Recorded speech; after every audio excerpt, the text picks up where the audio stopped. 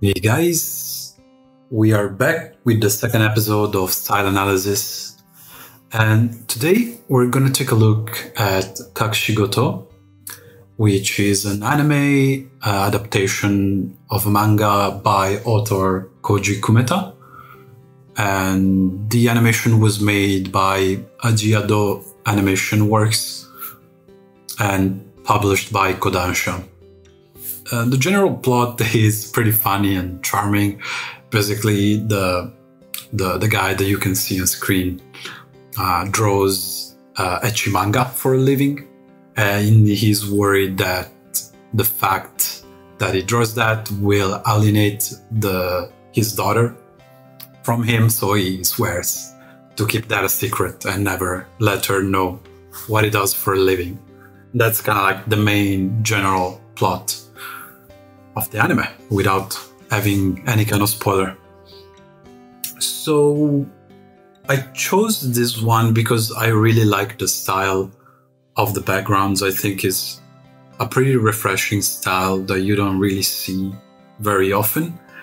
And beside the aesthetic reason, I also like the storytelling reason why I think this style was chosen. And we'll get into that a little bit later. So for what concerns style, the first thing that I want to point out is color. You can see from this frame that we have very, very vibrant colors. The sky is a very pretty deep blue, and you can see a little bit of grass in the bottom right corner. So you can get a sense of the overall color of this show. Looking at the next screen, we can see that another element that is probably the most prominent one is the stylization of the shapes and how graphic everything is. And you can really appreciate it in the way the foliage is handled. And everything is very cute, is very friendly, it's bubbly. And we have a lot of round shapes. You can see how everything is handled here. We have this very spheres pretty much that go into one another, forming all of these bushes and the trees. And that is, personally, I find it extremely interesting and appealing. Another element that we want to take a look at for the style is the way they handle the texture, like the bigger surfaces. I think that is pretty interesting because we get some general gradients. You can see the transition. We have a little bit of a brighter color here that goes toward darker, and then same thing here. We have the bright highlight spot, the center of light here, and then it goes transition toward darker color. And I also really like how they add these graphic shapes on surfaces. You can see it here, you can see it here, and then it's repeated throughout all of the surfaces. Even if we take a look at the previous screenshot, you can see on the wall here that we got this detail on the surface, but it's very extremely sparse and very well thought. So you don't get a lot of noise. It just stays simple, but in shape, but also in the amount that you get these. So there's not too many scattered everywhere. It's just in a few selected places. Let's go to the next screenshot. And in this one, you can really appreciate how simple and uplifting the style is. You can see even on the character, even though we're not discussing about that, the style overall has a very simple appeal. But what I want to focus on in this frame, in the specific, is that we have these very bubbly and round trees that are super, super fun. I mean, you can see a faint bit of line art at the edges here. And then there's also gradient, because we have a little bit of bounce light coming from the bottom. So you can see a slight green gradient, brighter green here. But like everything else is extremely simple, but so well designed. Like look at this shape here, is extremely well designed, and we're still using basically a lot of spheres, a lot of round shapes, maybe some ellipses here as well. And then the artist cuts into the shape, especially for greenery. You can see it at the bottom here, to create a sort of implied detail. We have these small sections that are cut to give a sense of, you know, what kind of surface texture we have. But everything is done in a very elegant way, which is one thing that I appreciate about this style quite a bit.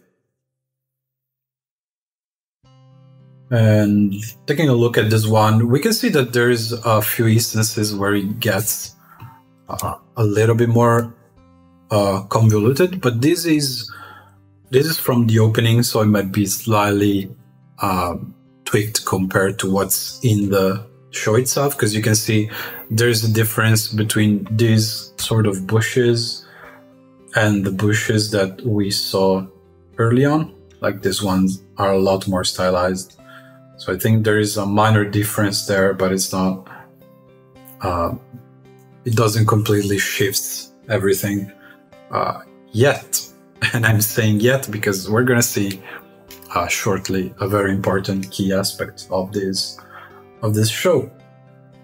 One last thing of this art style, like the simple one that we're looking at, that I really enjoy, is how they can create this transition between light and dark, and we can definitely appreciate it a little bit more in certain spots. So for example, in the very first frame, you see this juxtaposition of different colors of shape to create this banding effect that goes from light to dark.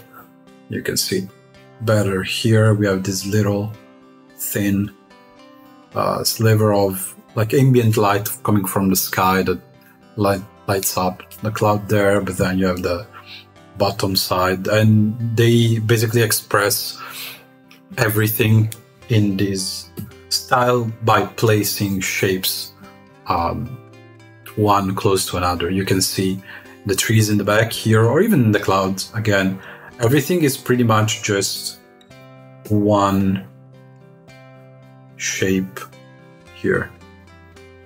See?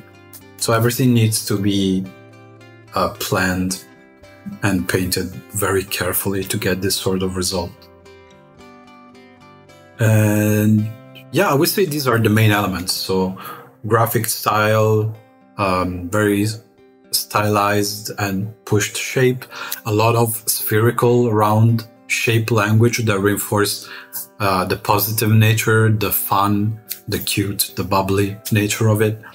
The colors, like we said, are very vibrant, and the way that gradients and texture detail are used to enhance the feeling of it. So what's the plot twist here? The plot twist is that from the opening, you can see that there's something that happens in this scene at the end of the opening. You can clearly see a shift between the style on the left and the style on the right. Style on the right is a lot more, quote-unquote, traditional anime. It's a very common style that we see, a little bit more detailed, more painterly, from the clouds that gets wispy, to the foliage that has a lot more detail, to the surface texture of the house that are not done in a graphic way anymore on the right side, but have a lot of scatter and noise to them. And you can see these in other frames going forward. I collected a few ones, and we're not going to discuss this so much just because this is a very, like I said, traditional style that you can see in many other anime. So it's a little bit more familiar, I would say. But what I want to put the attention and spotlight on is the reason why this decision was made, in my opinion. Because of course I don't know what the author was thinking about, but I can take a pretty good guess knowing the story, trying to avoid major spoilers. But if you guys don't want to risk anything at all, maybe this is a good place to stop listening. But I'm gonna try to avoid any major plot spoiler. Basically, the huge contrast of style that we can see in this frame, and even more so if we compare it to what we have before, it's the fact that in this scene, the daughter is still small. She still goes in elementary school.